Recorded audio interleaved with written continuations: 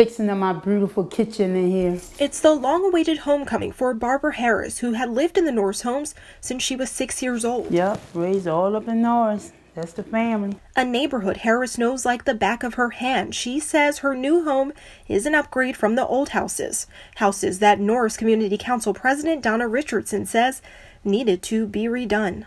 And PHA no longer wanted to make sure the people was living in a safe, environment and had units that was equipped for them. Funded through a $30 million community choice grant, the renovation project aims to rebuild all of the 147 housing units and create additional mixed-income housing in the area. It's something that PHA is doing, period. They are reconstructing all the old units so that it will stand within the new days. Another change, location.